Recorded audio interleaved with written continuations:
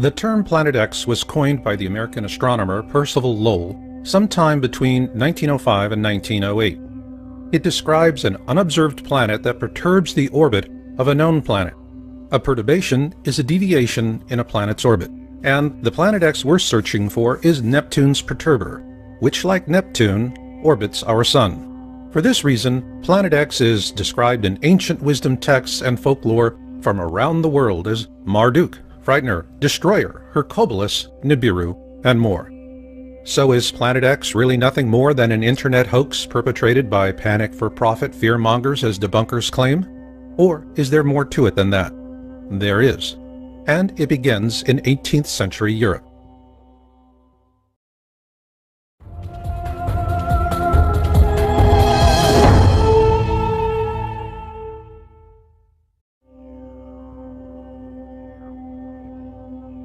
On March 13, 1781, William Herschel discovered Uranus, making it the first planet to be discovered with a telescope. Following his discovery, European astronomers turned their attention on Uranus and observed perturbations in its orbit. This discovery would eventually launch the search for Planet X.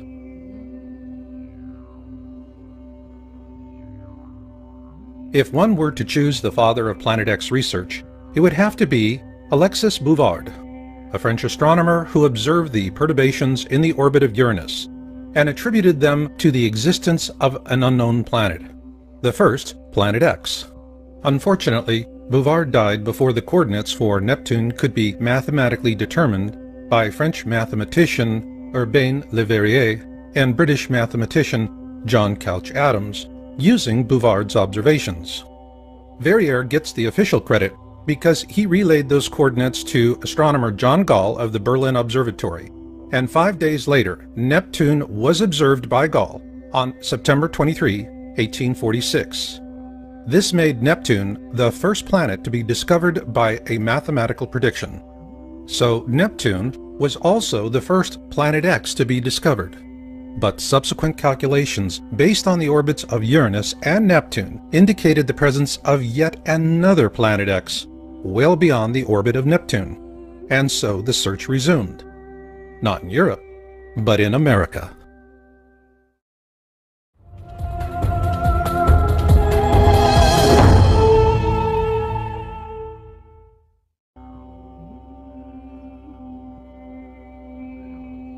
The Lowell Observatory was established in 1894 in Flagstaff, Arizona, by Percival Lawrence Lowell, an independent businessman, mathematician, and astronomer.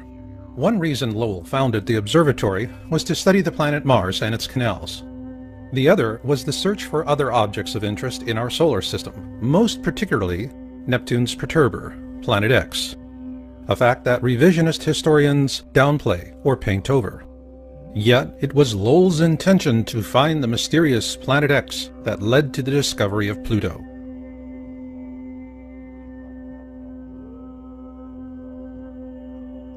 In 1929, 14 years after Lowell's death, a young astronomer by the name of Clyde W. Tombaugh was retained by the Lowell Observatory to carry on the search for Planet X. And on February 18, 1930, he discovered Pluto.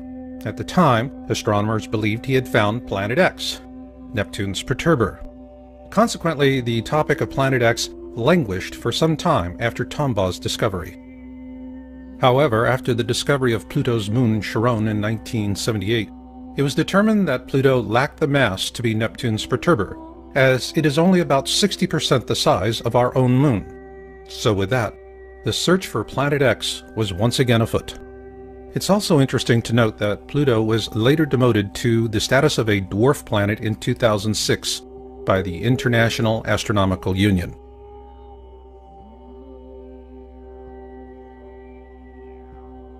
In 1950, Immanuel Velikovsky published Worlds in Collision, and he was viciously attacked by mainstream science, even though he corresponded frequently with Albert Einstein. What generated this medieval response from modern science is that Velikovsky used ancient accounts to question the Darwinian notion of evolution with evidence of periodic cataclysms caused by large objects flying through the core of our solar system.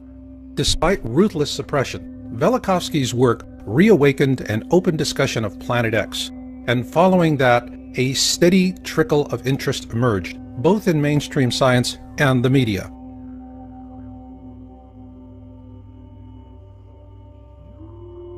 On March 3, 1972, NASA launched the Pioneer 10 spacecraft to explore the outer planets. However, according to government whistleblowers, the real purpose was to find Planet X, or at least to help narrow down the search field. An interesting aspect of Pioneer 10 is that it also carried a small gold anodized aluminum plaque designed by astronomer Carl Sagan, should the spacecraft be found by extraterrestrials. At present, communication with the Pioneer 10 spacecraft is no longer possible.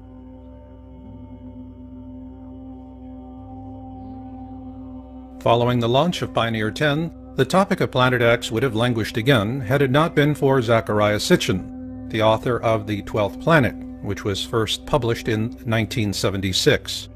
According to his translations of ancient Sumerian texts, a race of beings living on a planet called Nibiru bioengineered early hominids on Earth to turn them into slaves for the purpose of mining gold. Called the Anunnaki, these beings lived on a planet the Sumerians called Nibiru, what we call Planet X today. And the Sumerian accounts tell us that it orbits our sun every 3,600 years and flies through the core of our system, often causing great cataclysms on Earth. Sitchin's translations and theories are corroborated by an ancient wisdom text called the Colburn Bible. And according to Planet X historian Greg Jenner in his book Planet X and the Colburn Bible Connection, previous flybys of this mysterious object caused the sinking of Atlantis, the deluge, and the 10 plagues of Exodus.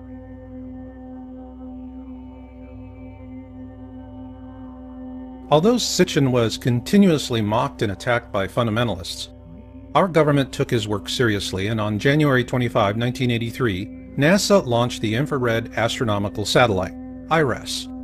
Its mission was to map the sky using infrared. According to NASA, IRAS was unable to complete its mission due to a failure in its supercooling system, and much of the data collected from the probe was classified and has never been disclosed. Several government whistleblowers say that this was a cover-up because NASA shut down IRAS after it imaged Planet X. Their accounts parallel an article published by the New York Times on January 30, 1983, shortly after the IRAS launch. Evidence assembled in recent years has led several groups of astronomers to renew the search for the 10th planet. Their accounts parallel an article published by the New York Times on January 30, 1983, shortly after the IRAS launch. Evidence assembled in recent years has led several groups of astronomers to renew the search for the 10th planet. They are devoting more time to visual observations with the 200-inch telescope at Mount Palomar in California. They are tracking 2 Pioneer spacecraft, now approaching the orbit of distant Pluto, to see if variations in their trajectories provide clues to the source of the mysterious force. And they are hoping that a satellite-borne telescope launched last week will detect heat signatures from the planet, or whatever it is out there. It is important to note that the term Planet X was also used to refer to a 10th planet. However, after Pluto was demoted to a dwarf planet in 2006, that definition became irrelevant. But what is relevant is what IRAS imaged and the consequences of those observations. In a Victoria Advocate article published on June 14, 1988, NASA astronomer Dr. John D. Anderson was quoted as saying that telemetry from the Pioneer 10 spacecraft indicated the existence of Planet X. Also note that this article was sourced from Google News and was featured in Yowza.com's March 2012 article titled The Planet X Cover-Up in the Mainstream Media. Following publication of our article, the entire June 14, 1988 edition was deleted from the Google News site, However, a complete copy is available for Yowza.com subscribers. But what is relevant here is that Anderson is a NASA astronomer with one heck of a resume, and what he said in that 1988 news article was powerful. In that article, he said, "We have a 90 to 99% confidence that Uranus and Neptune are being disturbed, and by one candidate for that is a single Planet X." At that point, our government became more interested in keeping public attention focused much closer to home. After all, if you can't see it, it's not there, so go back to sleep, America. Nothing to see here. However, a few curious minds had other notions. On October 1988, Dr. Robert S. Harrington, the chief astronomer for the U.S. Naval Observatory, published his paper, The Location of Planet X, in the Astronomical Journal. In an August 30th, 1990 television interview with Zecharia Sitchin, Harrington also said that Pluto had been a satellite of Neptune, but it was dislodged by Planet X, which he believed could possibly sustain some form of life. He also showed Sitchin a diagram he had created approximating the location of Planet X. Following that interview, Harrington commissioned the construction of a special telescope for a Planet X photographic sky survey in 1991, which was completed at the Black Birch Observatory in New Zealand. The New Zealand observations were performed using Harrington's calculations, and the results were sent to NASA. However, those films vanished and have never been seen again, which leaves us with a big question. Did Harrington actually find Planet X, Neptune's perturber?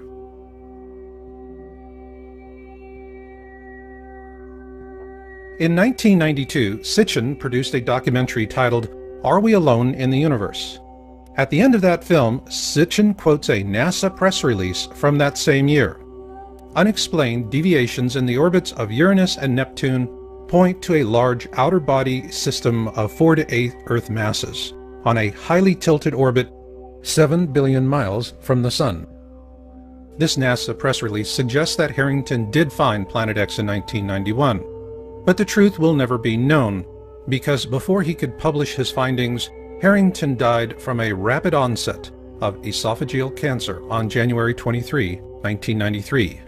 With his New Zealand findings suppressed and having died before he could publish his findings, many believe he was assassinated.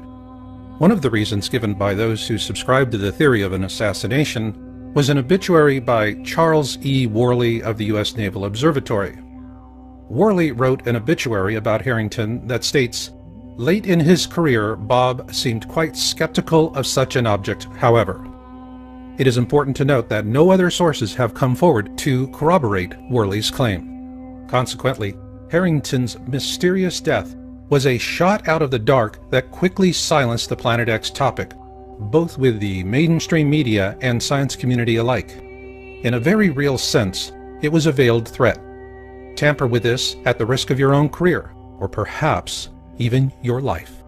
In this regard, Worley's obituary was highly effective. This is for sure. Nonetheless, there is a curious question. Harrington built a custom telescope for a U.S. Naval Observatory station in New Zealand. The mission was simple: to find Planet X. So then, did they? Who knows? Because until NASA decides to declassify Harrington's observations, all we can say is that where there is smoke, there is fire. Meanwhile, we're not helpless either, and you'll see why later on in this program. But for now, if you are beginning to feel that the time has come to begin your own planning and preparation for whatever may come, then know this. When the worst of it hits, it will not be brief. This will not be weeks or months. Rather, we're looking at several years, perhaps longer than a decade. What this means is that your supplies, no matter how much you have on hand, is nothing more than a buffer. It buys you some time to work something else out. To optimize that opportunity of time, gather knowledge now, because after things run out, knowledge will help you to endure. And now, I'd like to share some of this very knowledge with you. It's something I've put a lot of work and love into because I know it will help people to make it to the backside. And that is what I'm all about. For those in preparation and planning, Healthcare is always a problematic area because it is focused on the pills, potions, and supplements preppers set aside to help get themselves through a cataclysm. And it is problematic because all things physical play out, so a practical solution is what we call transition planning. So is this a December 21, 2012 solution? No. In our last video, Planet X System Observations and Orbital Path Analysis, we addressed December 21, 2012 as an awareness event. It was media-driven and it was successful in creating awareness, so on that regard, mission accomplished. Now, transition is the mission. Simply put, surviving the worst of times begins with surviving the best of times. So in this program, we want to introduce the core concept of transition planning. It is a 4-stage survival resource rating system. Stage 1 is cataclysm awareness. This is when the mainstream media begins to seriously report the news to the public at large, and panic buying ensues. If you're not prepared by this time, be ready for long lines and short supplies at the store. Stage 2 is cataclysm events. Simply put, the first to fall will most likely be the last to know.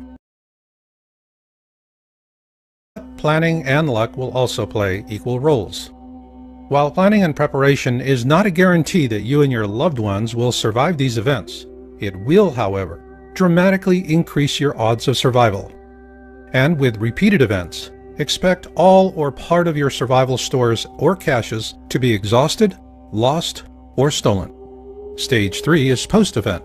Those who survive the cataclysm event will search for survivors and pull together into small, self-organized groups. While most preppers set aside enough for themselves and their loved ones, as a member of a larger survival group, you'll also share with them as well. This is when the bulk of your physical supplies will be used up. Stage 4 is the backside.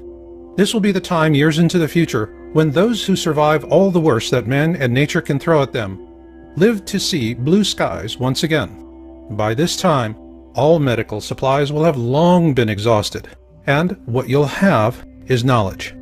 Of paramount importance will be the kind of knowledge that helps you with survival wellness and developing sustainable ways of growing food and medicinal herbs.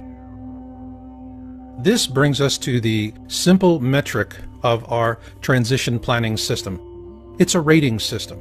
You rate your resources, physical and knowledge, in terms of how far they'll get you through the process. Here are a few examples.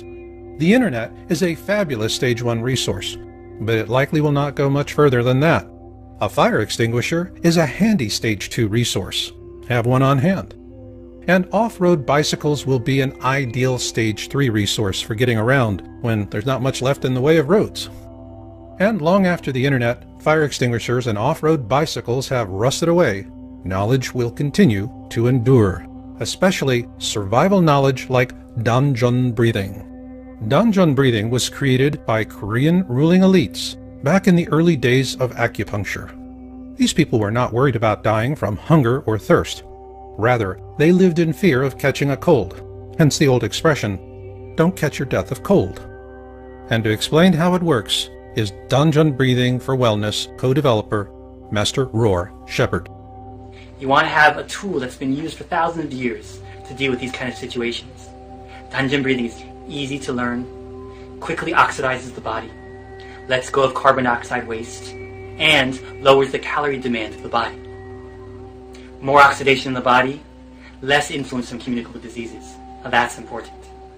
The complete Danjon Breathing for Wellness system from feelbetteronyourown.com includes a full-color symptoms handbook and 6 exercise and reference DVDs. This course was developed by preppers, for preppers, and the symptoms handbook is the core of the system. It offers quick access to poses for a wide range of symptoms and complaints, and it's designed to help volunteer trainers pass along these simple techniques to others. Each pose is cross-referenced by skill level, symptom, and personal goals. Organized into 3 levels, low impact, universal, and high impact, the 57 core poses offered in the Feel Better on Your Own system represent those used by Korean elites for centuries. They are simple, practical, and highly effective. To learn more, visit feelbetteronyourown.com today and view our free instruction videos.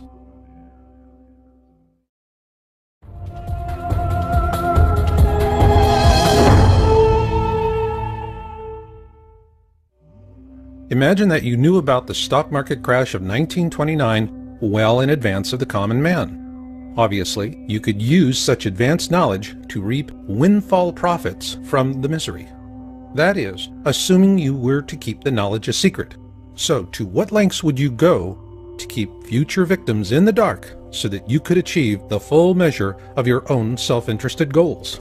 Likewise, would you expect elites to rise above their own compulsions for power and wealth for moral or ethical purposes to inform the public at large, even if you are not so inclined? The point here is that for the elites, the topic of Planet X has always been about the leverage of deception, because of something I call Titanic rules. First class gets the boats, and steerage goes down with the ship. We're steerage, and the best we can do is to muster an occasional glimpse through a foggy porthole before the elites close it. Yes, it's unfair, but it has always been that way, and each day you spend agonizing over this is one less day you're focused on what really matters, your survival and that of those for whom you love and care. Keep this in mind as we present excerpts from observation reports. On April 24, 2006, Yowza.com broke the story on the South Pole Telescope, SPT, in Antarctica. The stated mission for the SPT really doesn't make a lot of sense because the same science could be done somewhere else at a fraction of the cost. So why build an expensive and sophisticated infrared telescope in such an inhospitable and inaccessible location as the Amundsen Scott South Pole Station in Antarctica? The answer is simple. This infrared 10-meter dish is the perfect instrument for observing an object rising up through the southern skies in infrared. And once they turned it on in January 2007, that's exactly what happened. A year after the SPT went online, the first of 3 highly credible disclosure videos were published on YouTube. The first, posted by Nibiru Shock 2012, was titled Nibiru Planet X Photos Taken January 2008. It was the first time the public had an opportunity to see an image of Planet X in deep space. And here you see a capture from the video, and the same capture again, but enhanced. In it, we see not just one object, but several. This is when we first learned that Planet X is actually a mini constellation of planets and moons, orbiting a small brown dwarf star, that is the binary twin to our own Sun. Those of you who were in high school and college during the 1970s may remember this second sun as Nemesis, the designation used by professional astronomers of the day to discuss the possibility that we live in a binary star system. Also, just as Sitchin and Harrington predicted, it would be rising up from the southern skies. But we wondered, could lightning strike twice with another disclosure video? On March 3, 2008, Nibiru Shock posted his second video titled Nibiru Planet X Update February 1, 2008. What do you know, lightning did strike twice. And in that video we're told that Nibiru is now inside the Kuiper Belt, well beyond the orbit of Pluto. In this video, he tells us it is entering our system at an extremely shallow angle. This is consistent with our most current findings. In this second video, Nibiru Shock 2012 gave us a brilliant series of images that clearly show Planet X is a rather substantial mini-constellation of planets and moons, a brown dwarf star that is in turn orbiting our own Sun.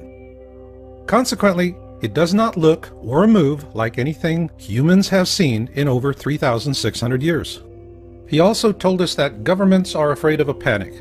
Perhaps, but then again remember Titanic rules. First class gets the boats, and steerage goes down with the ship. We're steerage. Why do we say this?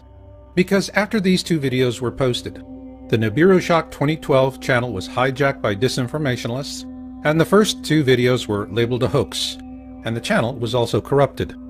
Having investigated the first 2 Nibiru Shock 2012 videos at length, we published our findings on April 6, 2008 in an article titled First 2 Planet X SPT Leaked Image Videos by Nibiru Shock 2012, now seen as highly credible.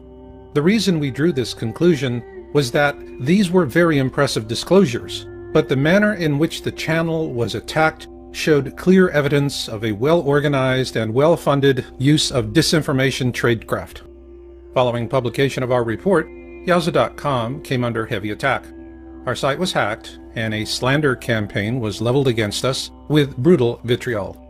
In the process of defending ourselves, we filed DMCA complaints with YouTube, and to their credit, Google removed over 13 different attack videos and terminated 4 disinformation channel accounts.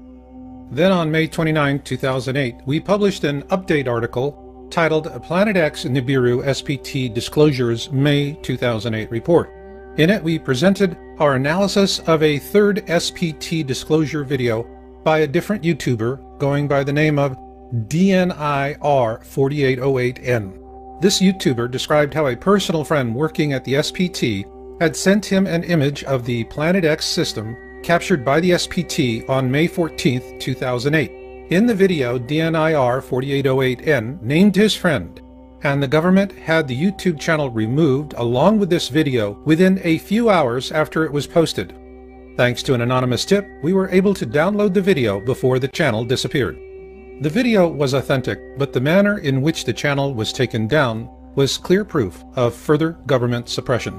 And when you compare the images in the DNIR4808N video with the Nibiru Shock 2012 videos, it's obvious that both are of the same object or series of objects, which also happen to be in the southern skies.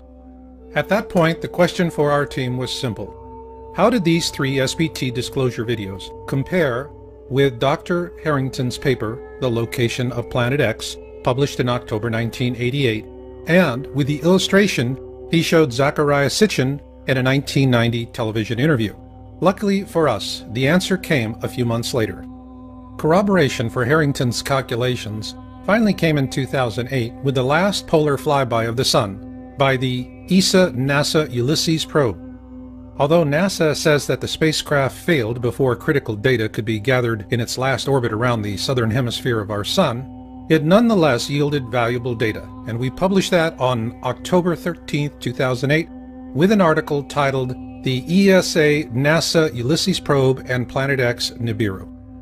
The probe data is clear. The Sun's southern hemisphere is noticeably more active than its northern hemisphere. Also of interest is where the peak solar winds originate and the direction in which they're pointed.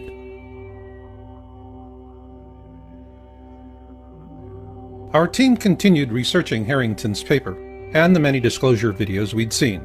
Finally, on September 7, 2010, we published our findings in an article with a video titled The Only 3 Authentic SPT Disclosure Videos of 2008. Simply put, the 3 videos we discussed in this program by Nibiru Shock 2012 and DNIR4808N are the real deal. What wasn't a real deal as predictions go was Comet Elenin, and we first raised that question in an article we published on May 15, 2011, titled, Is Comet Elenin a Decoy? After a lot of speculation, the result here is that sometimes a comet is just a comet. However, Comet Elenin was a ripe opportunity for organized distraction. Consequently, it was portrayed as Planet X, the nemesis dark star astronomers debated in the 70s, the Star of Bethlehem to herald the Second Coming, and an alien mothership under intelligent control. As it turns out, the only thing under intelligent control was the disinformation. So the next time you see a stampede in progress, you might want to keep this in mind. On July 30, 2012, a YouTube channel of anonymous amateur astronomers, the 00 Skyview, posted a video titled, What Begins in Aquarius Ends in Aquarius. One of the first things we noticed was that this group of folks were showing us their instrumentation. Now that was something new. Then they showed us where they found their object of interest, 4 degrees below the ecliptic. Plus, like the SPT disclosure videos, this group is showing us images of a mini constellation with a large object in the center and a cluster of satellites in orbit around it. But what really got our attention was that they were observing a red iron dust cloud, the hallmark signature of a brown dwarf star.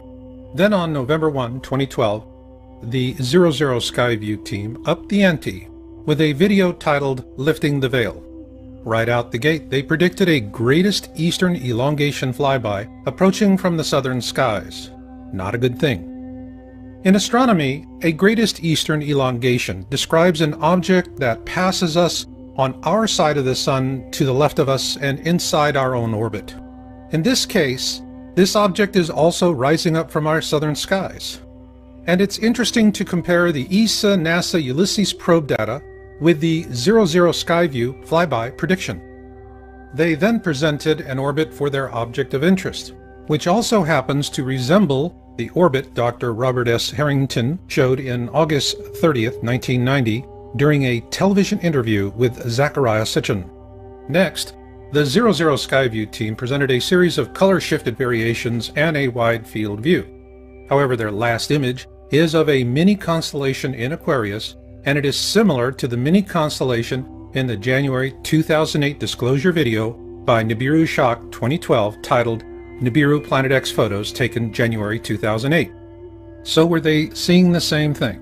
Well, we must wait and watch, because this mini constellation moves through the sky like nothing we've ever seen before. However, what we can say is that when it does appear for all to see, it will appear suddenly. And given the observations for 2013 you're about to see, the need to plan and prepare for whatever may come is more important than ever before. But first, we want to acknowledge you ladies out there who've taken an interest in Planet X. When we published our first article in January 2002 on Planet X, women represented a 12% audience share. But in 2013, your ranks have grown to nearly 3 times that. Thank you, intrepid ladies out there, because, well, the topic of Planet X is no longer a boys' club. With this in mind, I want to share helpful survival knowledge about dealing with a very ancient curse, both today and long after your medical kit is empty. Every self-healing energy art is about drawing energy and oxygen into the body. But only Danjun breathing focuses on an area of the body women know as the womb, below the belly button and above the pelvis. It is why Danjun breathing is so effective in helping to relieve the symptoms of menopause and PMS, as Master Roar Shepherd explains. We energize that area, we heal that area, we bring oxygen right into that area. More oxygen, more healing, less pain. This is the most valuable tool for you. Ladies, when drugs and treatments are no longer available and the medical kits are empty, what can you do? You do what Korean women have done for thousands of years, because it works.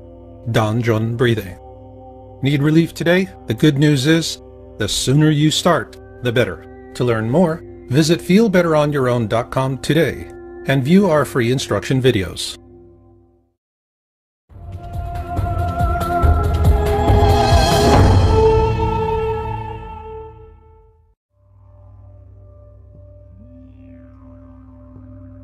At the beginning of January 2013, Yowza.com researchers began tracking an uncatalogued object using the Vulcan feed camera from the Turrialba volcano in Costa Rica.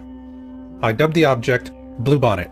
With these observations, we began to see a pattern forming in terms of Planet X being a mini constellation instead of a single object. Though Bluebonnet is clearly not a brown dwarf companion to our own Sun, its movement through the sky does raise the possibility that it could be a far-flung orbital of a second sun.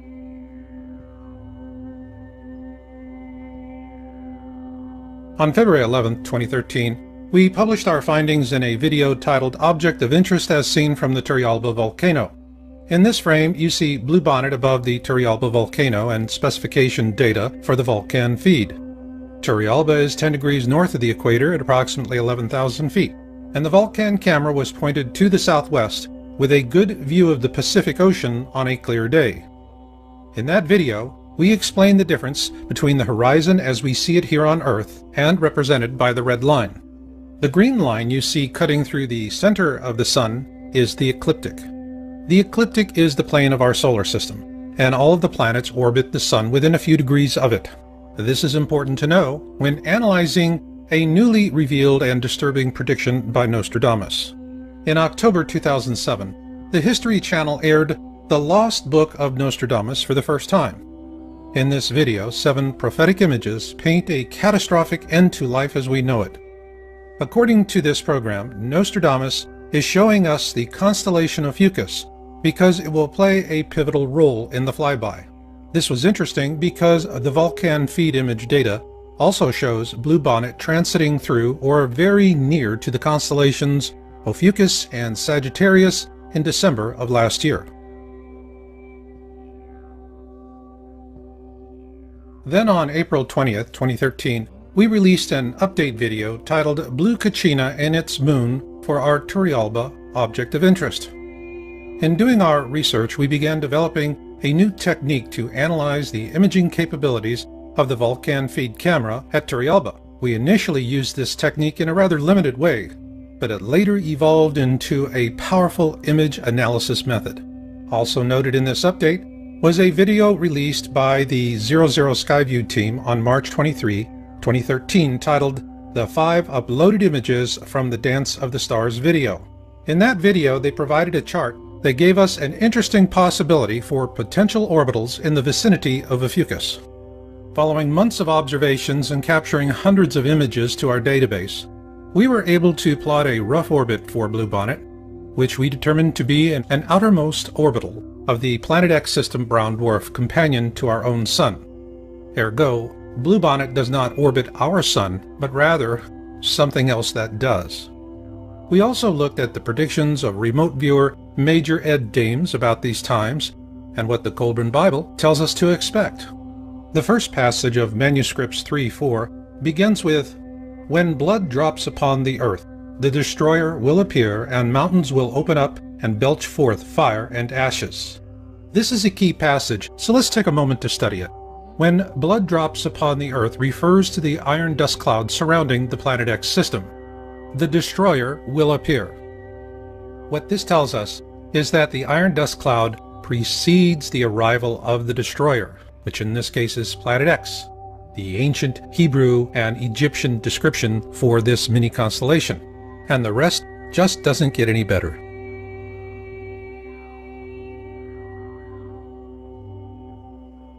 On July 8, 2013, the 00 Skyview team posted a new video titled Fire in the Sky Part 3.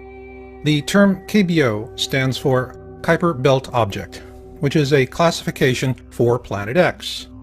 Potential orbitals refers to the planets and moons in orbit around the KBO. And here they finally ask the question, is this our binary star? The reason they posted that question to the viewer is because they've observed a large nucleus for the KBO. But it was their second video on the 12th of that month titled A Cyclical Storm Brews that really got our attention.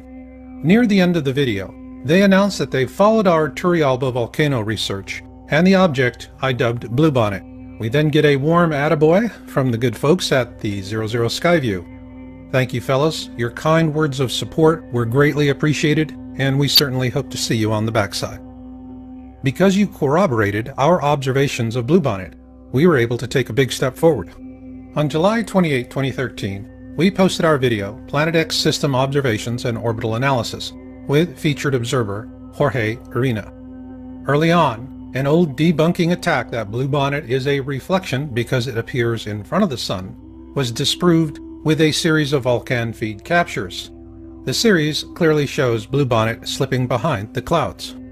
Also, the image analysis method we first introduced to our viewers in April was formalized and presented in detail. We call it Camera Sensor Illumination, CSI, and we used it to compare 2 Bluebonnet captures from this year, one from January and the other from May. Our CSI analysis shows that Bluebonnet has been growing larger and brighter. Likewise, CSI was used to evaluate the observation images of Jorge Arena. He is an importer of Peruvian foods and herbals, and he's based in Ontario, Canada. On May 27, 2013, while flying over the Eastern Pacific, he imaged the brown dwarf at the core of the Planet X system. While it appears at the Sun's 11 o'clock position relative to Earth's horizon, the actual placement relative to the ecliptic is below the ecliptic and near the Sun's 8 o'clock position. Also note that the Vulcan feed in Costa Rica is pointed towards the southwest at an elevation of approximately 11,000 feet, and that when Jorge took his picture, He was at 37,000 feet, and his camera was also pointed towards the southwest. And once again, we find an interesting connection between Jorge's observation and the 2008 ESA NASA Ulysses probe data presented earlier. Using the data available on Bluebonnet plus Jorge's images, we were able to approximate the orbit of the Planet X mini-constellation through the core of our solar system. What this corroborates is the prediction of the 00 Skyview team that the Planet X flyby would happen on our side of the Sun in their November 1st, 2012 video titled Lifting the Veil.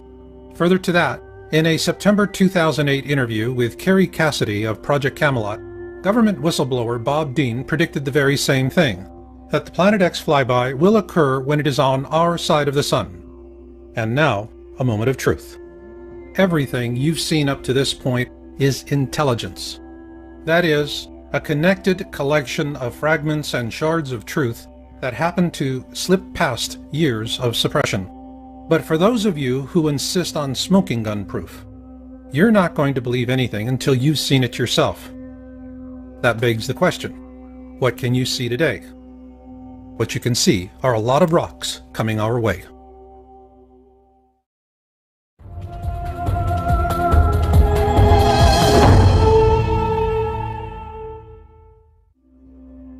The American Meteor Society was founded in 1911 for meteor observations.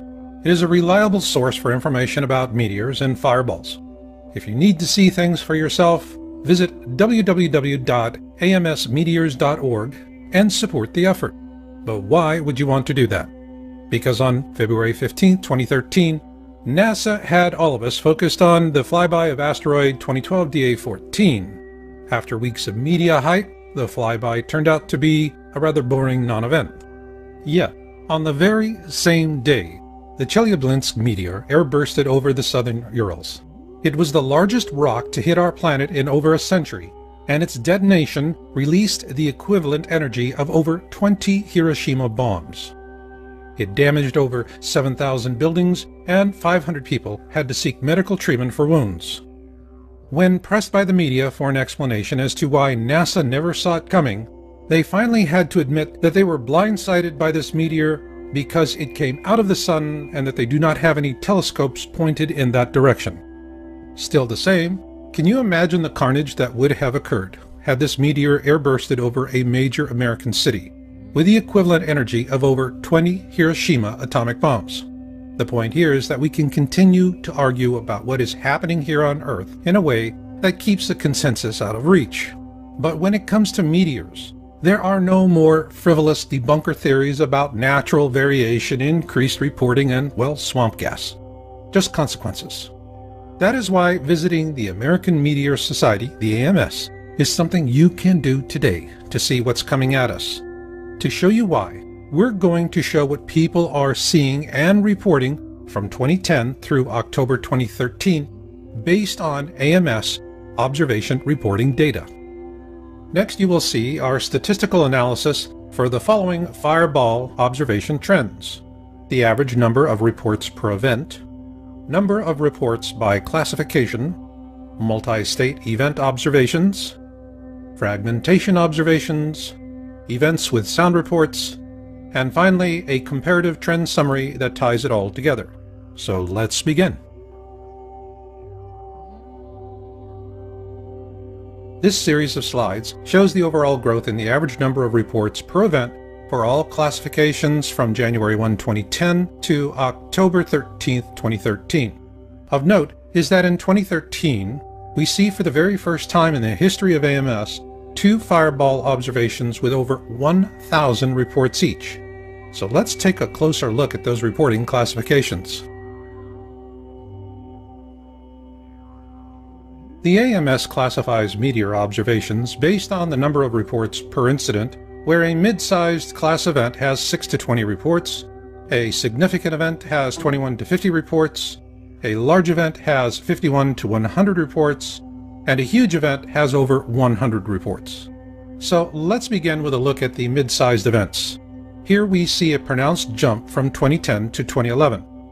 Part of that jump can be attributed to the implementation of new reporting procedures by the AMS. Now let's add the number of significant reports with 21 to 50 observations each. Here we see a clear growth trend. Interestingly enough, there were no significant large events in 2010, but there were significant large events in 2011 and 2012, as well as a marked increase in 2013. In terms of huge events with over 100 reports, 2010 was barely noticeable. However, that picks up in 2011 and doubles in 2012, and then again in 2013. Given that we had 2 events with more than 1,000 observations in 2013, let's take a closer look at the uptick in huge events. Here we see the jump from 2011 to 2012 and then again to 2013 is stunning to say the least. Not only is the trend huge, so are the fireballs, or bolides as they are also called. So what's driving this trend? Multi-state observations. A multi-state event is where observations of the same fireball are reported in 2 or more states, and here we see a steady growth trend from 2010 to 2013. However, this underplays an even more profound change. Here we see a 15% increase from 2010 to 2013 in the number of reporting states by event. This clearly shows that these fireballs, or bolides if you will, are getting bigger. And another measure of this is fragmentation.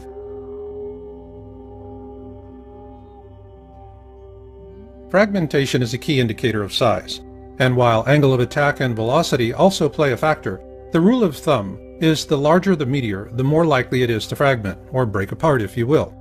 From 2011 through 2013, the number of meteors large enough to fragment skyrocketed according to AMS reporting data. This should be of real concern to all of us because this represents a 400% increase in just 3 years, and because there is a corresponding increase in sound as well.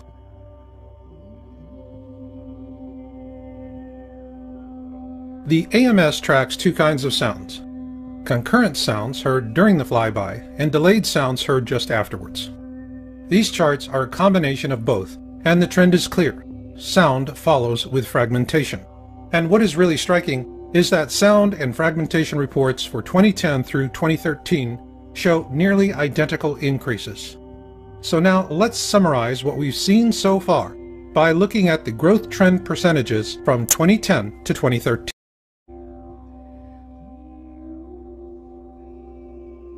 Now let's look at a big picture view of the AMS data based on the average number of observation reports per event, events with sound reports, fragmentation observations, and multi-state event observations. And what we see here, beginning with 2010, is a consistent growth trend by percentage from 2010 through to 2013. It is important to note that all of the data presented in this video is for the 2013 reporting period of January 1, 2013 to October 13, 2013. With 2.5 months yet to be reported.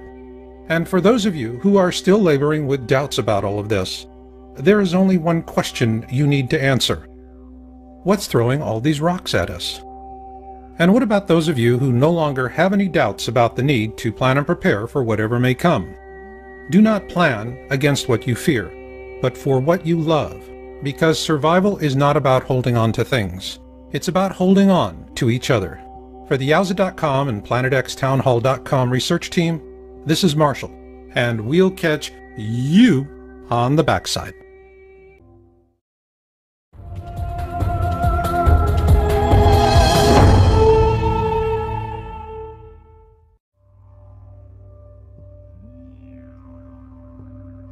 At the beginning of January 2013, Yowza.com researchers began tracking an uncatalogued object using the Vulcan feed camera from the Turrialba volcano in Costa Rica. I dubbed the object Bluebonnet. With these observations, we began to see a pattern forming in terms of Planet X being a mini constellation instead of a single object. Though Bluebonnet is clearly not a brown dwarf companion to our own sun, its movement through the sky does raise the possibility that it could be a far-flung orbital of a second sun.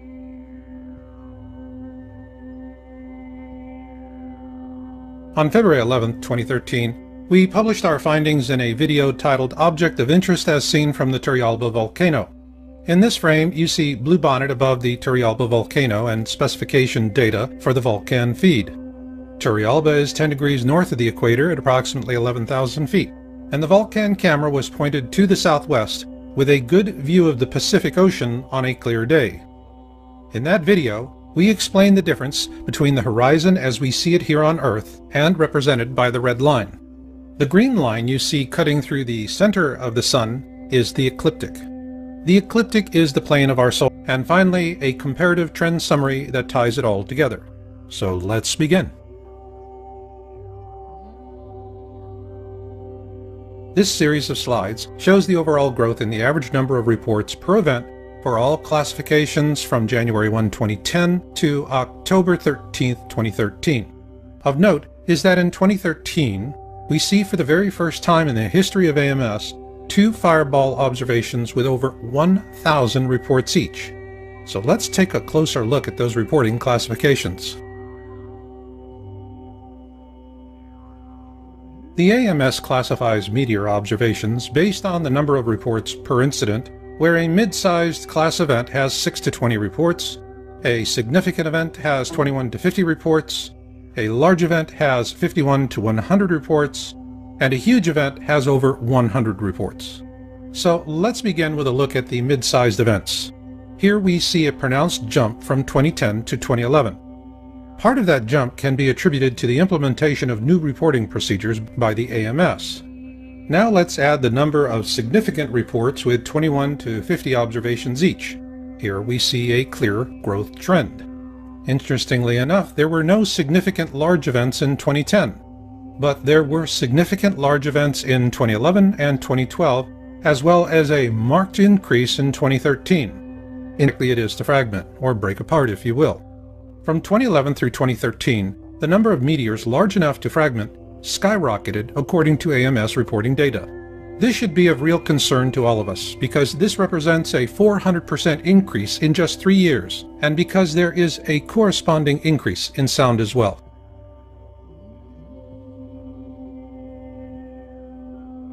The AMS tracks 2 kinds of sounds: concurrent sounds heard during the flyby, and delayed sounds heard just afterwards. These charts are a combination of both, and the trend is clear. Sound follows with fragmentation. And what is really striking is that sound and fragmentation reports for 2010 through 2013 show nearly identical increases. So now let's summarize what we've seen so far by looking at the growth trend percentages from 2010 to 2013.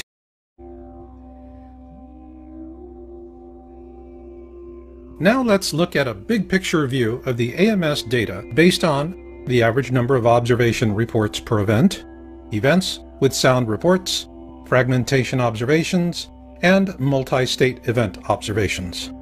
And what we see here, beginning with 2010, is a consistent growth trend by percentage from 2010 through to 2013. It is important to note that all of the data presented in this video is for the 2013 reporting period of. In 1992, Sitchin produced a documentary titled "Are We Alone in the Universe?" At the end of that film, Sitchin quotes a NASA press release from that same year. Unexplained deviations in the orbits of Uranus and Neptune point to a large outer body system of 4 to 8 Earth masses on a highly tilted orbit 7 billion miles from the Sun. This NASA press release suggests that Harrington did find Planet X in 1991, but the truth will never be known, because before he could publish his findings, Harrington died from a rapid onset of esophageal cancer on January 23, 1993, with his New Zealand findings suppressed and having died before he could publish his findings. Many believe he was assassinated. One of the reasons given by those who subscribe to the theory of an assassination was an obituary by Charles E. Worley of the U.S. Naval Observatory. Worley wrote an obituary about Harrington that states, "Late in his career, Bob seemed quite skeptical of such an object, however." It is important to note that no other sources have come forward to corroborate Worley's claim. Consequently, Harrington's mysterious death was a shot out of the dark that quickly silenced the Planet X topic, both with the mainstream media and science community alike. In a very real sense, it was a veiled threat. At the end of that film, Sitchin quotes a NASA press release from that same year. Unexplained deviations in the orbits of Uranus and Neptune point to a large outer body system of 4 to 8 Earth masses on a highly tilted orbit 7 billion miles from the Sun. This NASA press release suggests that Harrington did find Planet X in 1991, but the truth will never be known, because before he could publish his findings, Harrington died from a rapid onset of esophageal cancer on January 23, 1993, with his New Zealand findings suppressed and having died before he could publish his findings. Many believe he was assassinated. One of the reasons given by those who subscribe to the theory of an assassination was an obituary by Charles E. Worley of the U.S. Naval Observatory. Worley wrote an obituary about Harrington that states, "Late in his career, Bob seemed quite skeptical of such an object, however." It is important to note that no other sources have come forward to corroborate Worley's claim. Consequently, Harrington's mysterious death was a shot out of the dark that quickly silenced the Planet X topic, both with the mainstream media and science community alike. In a very real sense, it was a veiled threat. Tamper with this at the risk of your own career, or perhaps even your life. In this regard, Worley's obituary, it's something I've put a lot of work and love into because I know it will help people to make it to the backside. And that is what I'm all about. For those in preparation and planning, healthcare is always a problematic area because it is focused on the pills, potions, and supplements preppers set aside to help get themselves through a cataclysm. And it is problematic because all things physical play out, so a practical solution is what we call transition planning. So is this a December 21, 2012 solution? No. In our last video, Planet X System Observations and Orbital Path Analysis, we addressed December 21, 2012 as an awareness event. It was media-driven and it was successful in creating awareness, so on that regard, mission accomplished. Now, transition is the mission. Simply put, surviving the worst of times begins with surviving the best of times. So in this program, we want to introduce the core concept of transition planning. It is a 4-stage survival resource rating system. Stage 1 is cataclysm awareness. This is when the mainstream media begins to seriously report the news to the public at large, and panic buying ensues. If you're not prepared by this time, be ready for long lines and short supplies at the store. Stage 2 is cataclysm of the Planet X system. The destroyer will appear. What this tells us is that the iron dust cloud precedes the arrival of the destroyer, which in this case is Planet X, the ancient Hebrew and Egyptian description for this mini constellation, and the rest just doesn't get any better.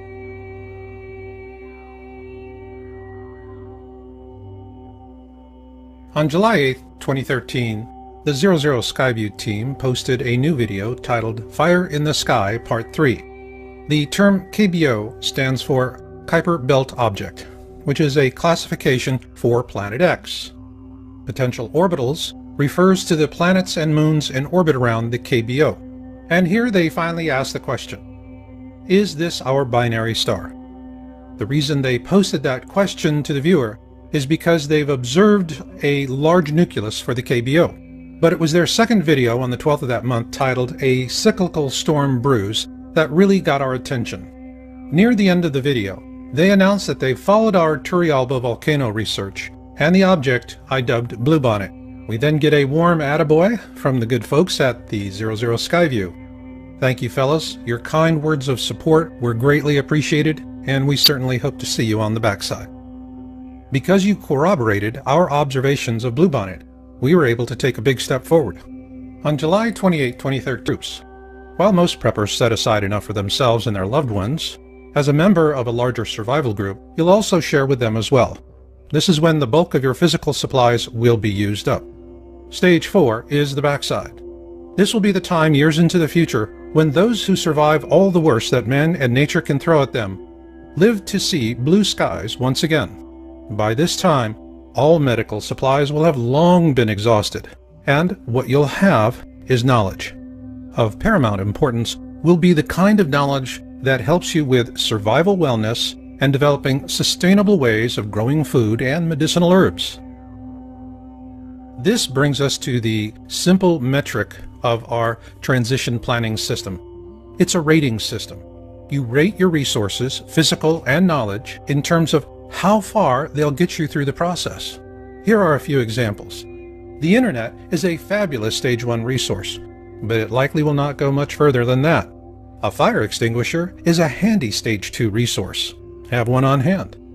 And off-road bicycles will be an ideal stage 3 resource for getting around when there's not much left in the way of roads. And long after the internet, fire extinguishers and off-road bicycles have rusted away, knowledge will continue to endure, especially survival knowledge like Danjon breathing.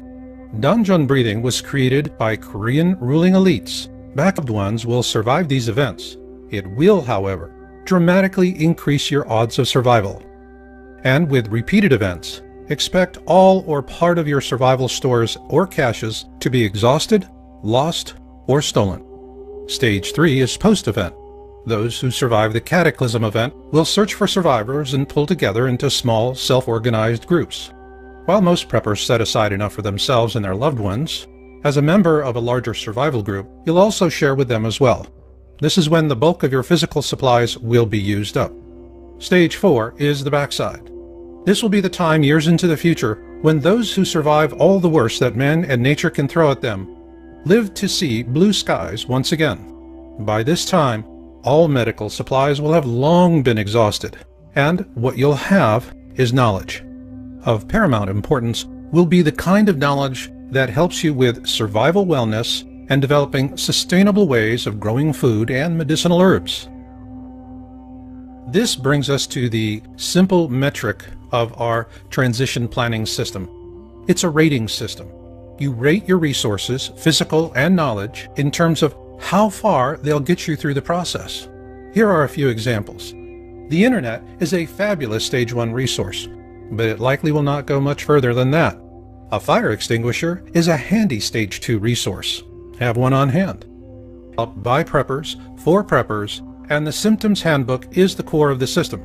It offers quick access to poses for a wide range of symptoms and complaints, and it's designed to help volunteer trainers pass along these simple techniques to others. Each pose is cross-referenced by skill level, symptom, and personal goals. Organized into 3 levels, low impact, universal, and high impact, the 57 core poses offered in the Feel Better on Your Own system represent those used by Korean elites for centuries. They are simple, practical, and highly effective. To learn more, visit feelbetteronyourown.com today and view our free instruction videos.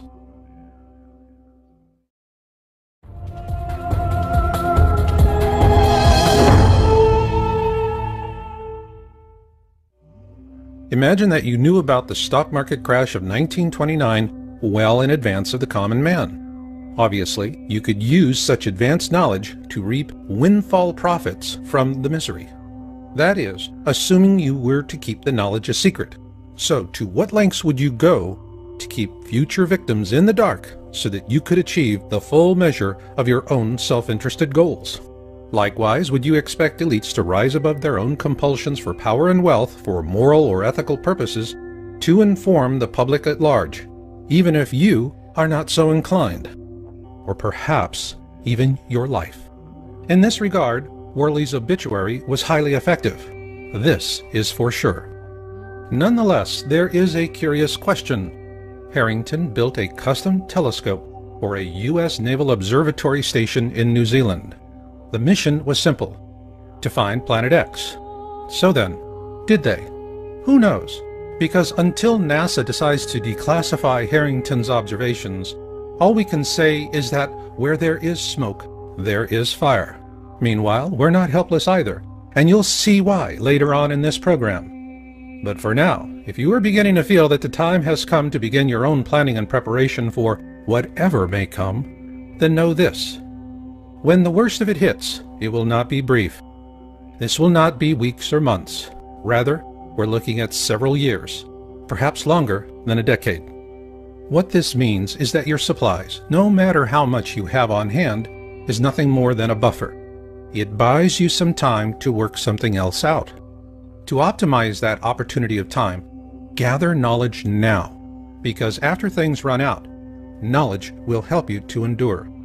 And now, I'd like to share some of this very knowledge with you. It's something I've put a lot of work and love into because I know it will help people to make it to the backside. And that is what I'm all about. By the American astronomer Percival Lowell, sometime between 1905 and 1908. It describes an unobserved planet that perturbs the orbit of a known planet.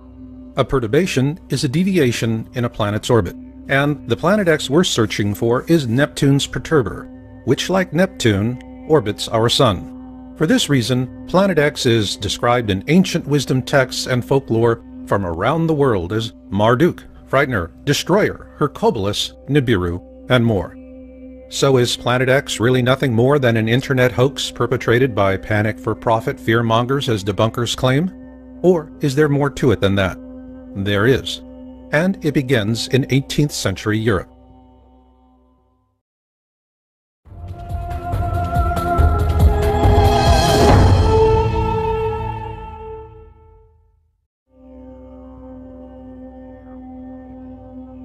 On March 13, 1781, William Herschel discovered Uranus, making it the first planet to be discovered with a telescope. Following his discovery, European astronomers turned their attention on Uranus and observed perturbations in its orbit.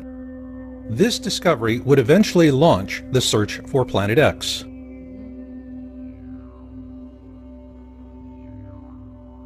If one were to choose the father of Planet X research, it would have to be Alexis Bouvard, a French astronomer who observed the perturbation. Knowledge will help you to endure. And now, I'd like to share some of this very knowledge with you. It's something I've put a lot of work and love into because I know it will help people to make it to the backside. And that is what I'm all about. For those in preparation and planning, healthcare is always a problematic area because it is focused on the pills, potions, and supplements preppers set aside to help get themselves through a cataclysm. And it is problematic because all things physical play out, so a practical solution is what we call transition planning. So is this a December 21, 2012 solution? No. In our last video, Planet X System Observations and Orbital Path Analysis, we addressed December 21, 2012 as an awareness event. It was media-driven and it was successful in creating awareness, so on that regard, mission accomplished. Now, transition is the mission.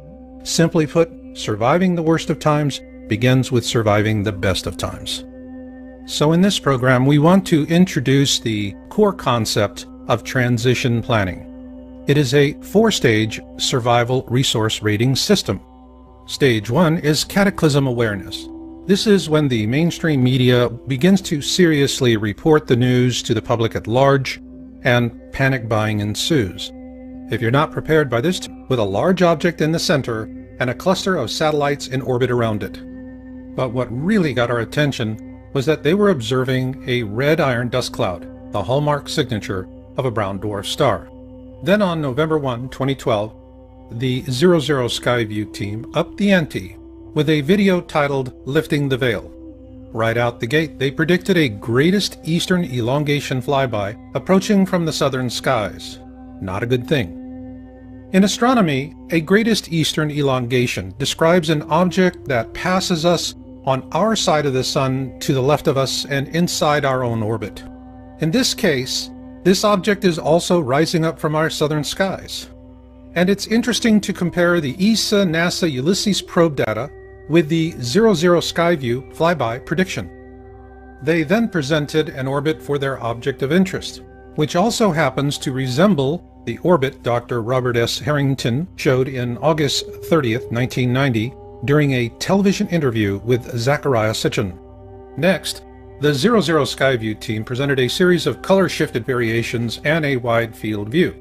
However, their last image is of a mini constellation in Aquarius, and it is similar to the mini constellation in the January 2008 disclosure video by Nibiru 2012 titled Nibiru Planet X photos taken January 2008. So where they survive the cataclysm event, will search for survivors and pull together into small, self-organized groups.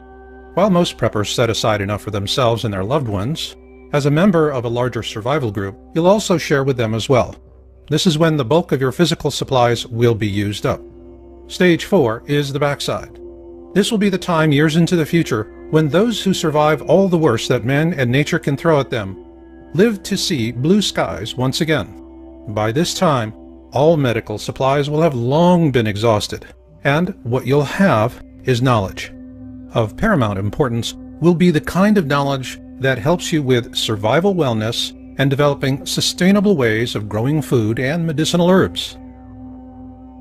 This brings us to the simple metric of our transition planning system. It's a rating system. You rate your resources, physical and knowledge, in terms of how far they'll get you through the process. Here are a few examples. The internet is a fabulous Stage 1 resource, but it likely will not go much further than that. A fire extinguisher is a handy Stage 2 resource. Have one on hand. And off-road bicycles will be an ideal Stage 3 resource for getting around when there's not much left in the way of roads. And long after the internet, fire extinguishers and off-road bicycles have rusted away, knowledge will continue to endure, especially survival knowledge like dungeon observations and orbital path analysis. We addressed December 21, 2012 as an awareness event. It was media-driven and it was successful in creating awareness, so on that regard, mission accomplished.